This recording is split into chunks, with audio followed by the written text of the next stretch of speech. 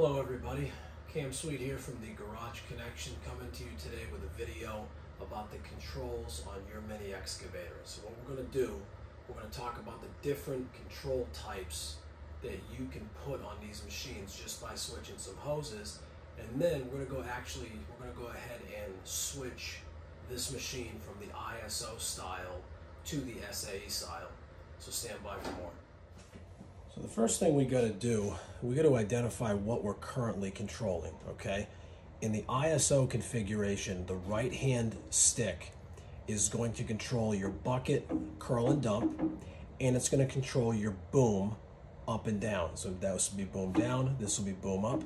On the left hand stick, we're going to swivel left, swivel right, and then this stick also controls the arm, or sometimes called the stick out and in. So if I wanted to curl in with the bucket and move the arm in, I would have to pull back on this one and I would have to curl like this. Now, a lot of people don't like this. The SAE configuration is pretty much the opposite. The left to right movements don't change at all, but in the SAE configuration, the movement of this joystick is what controls your arm going in or out. And this stick is what you go left, right, and you go boom down or boom up.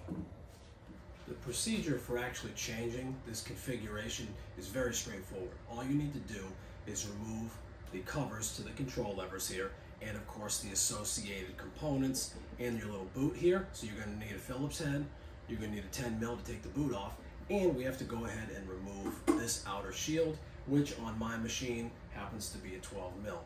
So we're going to get this done right now, and we'll be right back with you.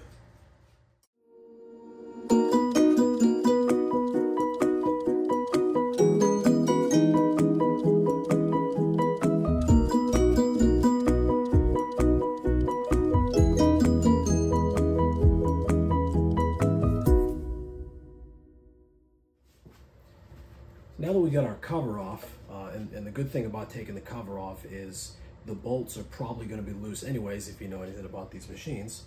So we have here, we can see our control linkage, okay, for our two levers here, and we talked about this already. We are interested in the forward and back change. We're not changing anything side to side. So what we've done is identified that, okay, on this side it is in fact this directional control valve, and on this side it is this one, okay? What I've done, I wrote a 1 on the upper and lower hose, and I wrote a 2 over here. When we're done, we're just going to do a 1-for-1 switch to the other side. We're not going to change the order of any of these hoses because the flow of the hydraulics through the lines does not change. A couple notes of housekeeping on this also. This is a great time to go ahead and put a wrench on all these different pivot points and make sure that they're tight. Mine was loose from the factory. The next thing I want to say is, before you do any of this, you make sure you put every single part of your machine on the ground. Drop the bucket, drop the boom, make sure there is no residual pressure in any of these lines, okay? Because if you, when you take one of these off, if your boom is off the ground at all, it's coming down, okay? Just want to put that out there.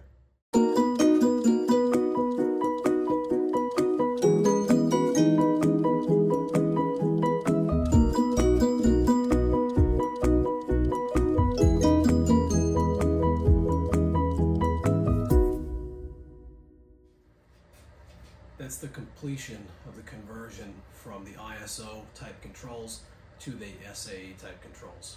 From this point, all I would do is obviously test run the machine, make sure everything works. I'm not going to do that now because I don't want to die in my garage from carbon monoxide poisoning. And then you put everything back together. You know, doing this conversion, the jury's kind of out on which one's actually better. Some people have pointed out that the whole world uses ISO. Why don't you just learn how to do ISO? And then other people will say, well, SAE got us on the moon, fractions got us on the moon, and the metric system's why we crashed into Mars. So, I don't know. It's totally up to you. It's your machine. I'm going to keep it in the SAE configuration because that's what I learned how to drive, and I'm hoping I can smooth out my operation a little bit using a configuration that I'm comfortable with. For now, that's going to do it. I hope you enjoyed this video. If you could please like and subscribe to the channel. We're going to be bringing more great content to the Garage Connection about these machines. And fingers crossed, we're going to start talking about attachments, and I'm finally going to put a nail in hydraulic cooler and filter that I've been talking about for so long. I'm working on something real good for that. Stay tuned for more. Cam Sweet from the Garage Connection, and stay on those projects.